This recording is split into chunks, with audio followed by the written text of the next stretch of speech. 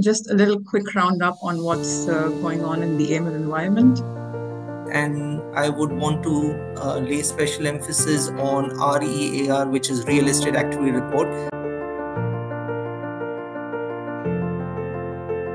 Have some jurisdictions which were lucky enough to not be under increased monitoring or being under high risk, which are basically Albania, Cayman, Jordan, and Panama, since they were able to show progress on the deficiencies that they were called out for. Basically, they have these surveys which they roll out, wherein they ask countries that they have dealt with if they have had any issues, countries in the grey list, countries in the blacklist, if they have declined any of the clients, the reason for declining. So there's a lot of information which is being gathered